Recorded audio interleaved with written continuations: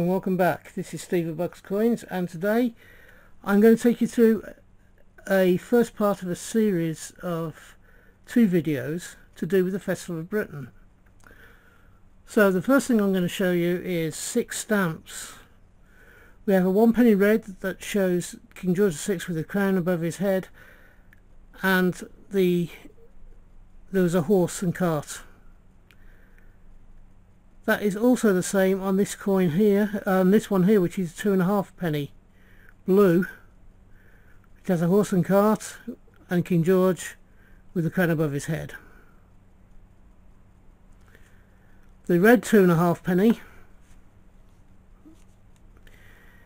shows Britannia, or it may even be Una, I'm not sure which one it is, with a flower symbol in the centre and a cartouche with George VI photo in it with a crown above it. The one below it, which is a blue 2.5 shows a diamond lozenge shape with King George VI in it with a crown above it. The purple, which is a 3 one, shows the King George VI with the crown above his head on the right hand side of the coin, along with the value. The value is also in the bottom left, and you have a piece stuff in the centre of the stamp. And the final stamp is the 4 one. It actually says Festival of Britain underneath it. It has a Festival of Britain logo with the 4p, then the King's portrait above it with the crown above that on the right hand side of the stamp. These 6 stamps make up one of the sets that was issued for the Festival of Britain.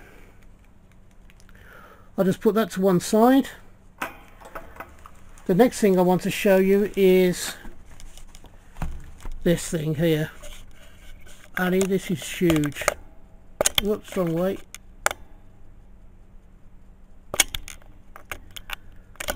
This, let's take it up just a little bit more. This is the programme for the whole of the Festival of Britain. It has a Festival of Britain logo with 1951 on it. It says it's from London, and it's a South Bank exhibition. Festival of Britain across the bottom, and it says the guide, and the price is 2 and 6p or half a crown. This was produced to help people work their way around, and like a lot of things within when you're producing guides and what have you, a lot of advertising is allowed, and it's quite interesting looking at some of these adverts, which we really don't have time for here. What I'm trying to get to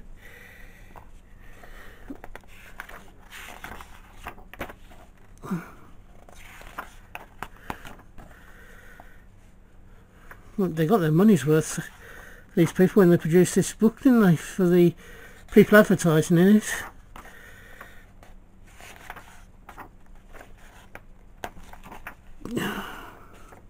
Oh, here we go. The South Bank exhibition. First lot is full of adverts. First 10 or 12 pages are adverts. Yeah, well, these people tend to get their own way a lot, don't they? And here we go. Now, this whole area here is the festival site. It gives you an overall plan of the whole area, and each of the numbers has its own write-up about it. I won't go into great details there, but what I will do is I'll show you this one where it says this is the outer space area. So you've got all the pavilion stuff in here, and how to get round and where things are situated. There's another one there which is the sea, and this I believe is the Thames, isn't it, somewhere around here. You have the whole pavilion area for everything to do with the sea. that was in this exhibition. I think there's one more here. Oh yeah, there you go. There's the polar. Let me just bring it back in so you can see what I'm talking about.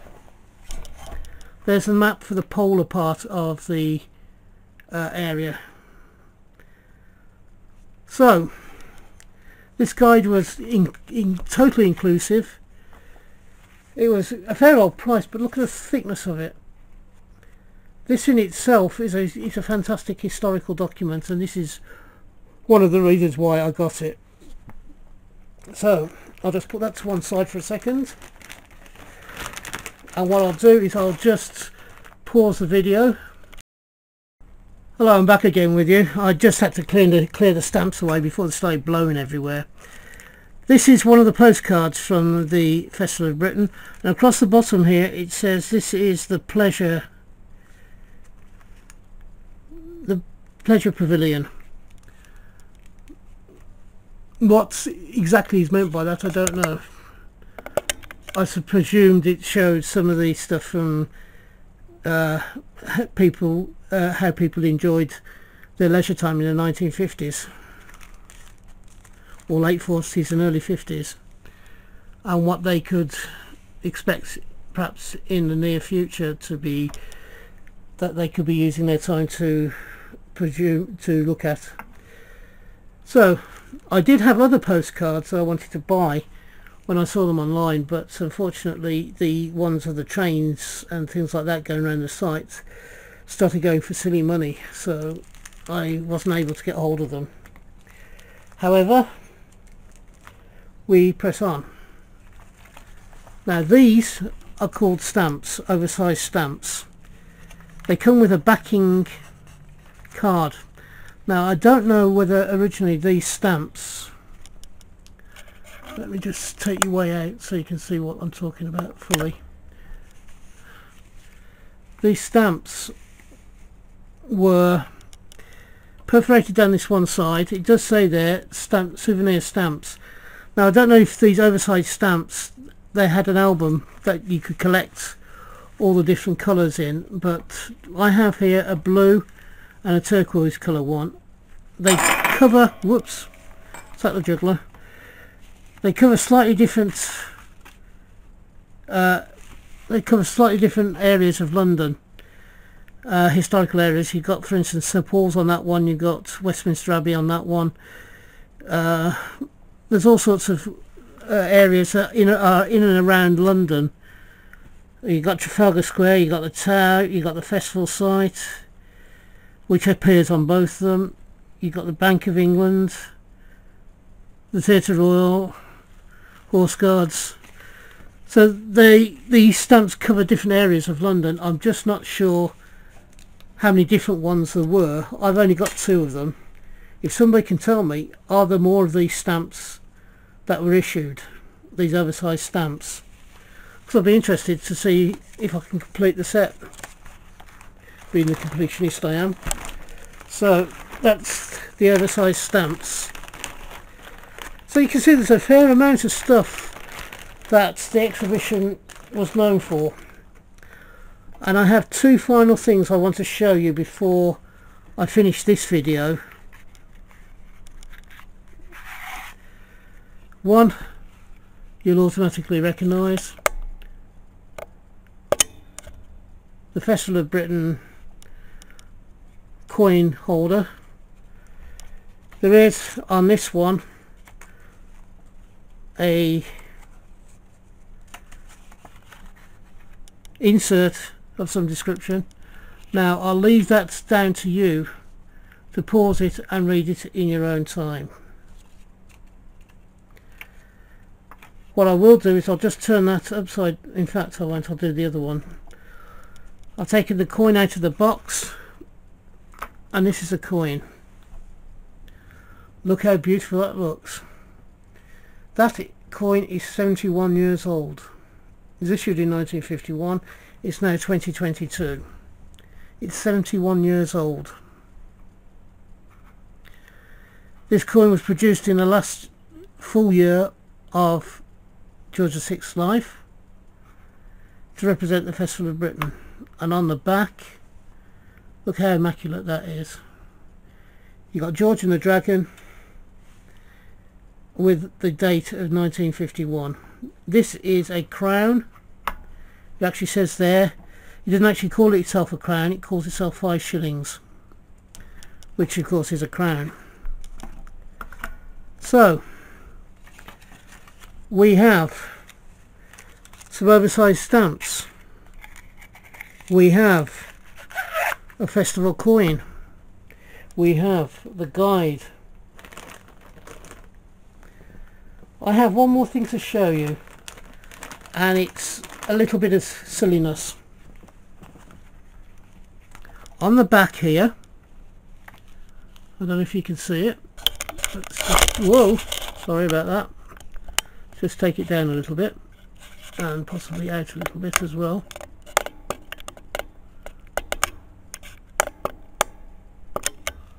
There we go. We have a ticket. We have the London Underground symbol at the top there, and underneath it says, let me get this, it says the Festival of Britain 1951. You have a picture of the site of the Festival of Britain, and you have a punch hole mark there. At the bottom of it, it says London Transport Special Bus Service Festival of Britain, is what that says there. And at the bottom it looks like the Houses of Parliament. It is the Houses of Parliament. On the other side we have, I'm not sure if that's the amount of time whether it's an hourly bus service or what, but the ticket number is 2472. It says a 3-penny ticket, and it says at just underneath the Festival of Britain logos, it says London Transport Special Bus Service Festival of Britain. Yeah, there's the 3 pence of what the value of the ticket is. There's the punch hole. This at the bottom here is a Festival of Britain logo. Now I don't know whether this is another clip mark that has been extended. It's like it has a slightly jagged edge, as if it's been torn as well, but I don't know whether initially that was like another clip mark. I wonder how many of these are around still in that sort of condition. It was so unusual and in such good condition. It's an everyday item that was in such great condition that was an historic document in its own right in some ways, in the fact that it's a bus ticket for such a very special occasion. There must have been thousands of these issued. I wonder how many of them have survived. If you've enjoyed this video, please give me the thumbs up. It doesn't cost you anything except for a couple of seconds of your time. I've also been doing some research on YouTube about the analytics for my channel, and it's saying approximately 40% of the people who are viewing my work are not subscribed to the channel. So I'm doing a special appeal particularly to those people who I've just stated. If you are a person who reviews the channel on a semi-regular basis and you're not yet subscribed, could you please do so? I would love to have you along for the rest of my journey through coins, banknotes and collectibles, and militaria as well. And it will also help me boost my numbers towards my first 100, complete my first 100, and then onwards and upwards from there. I do have another second Festival of Britain coin to show you in the second video that I'm about to produce, about to record straight after this one. So in the meantime, I hope you've enjoyed this. Thank you for watching, and until we meet again on this channel, which I hope will be not too far into the distant future, ta-ra from me. Bye bye.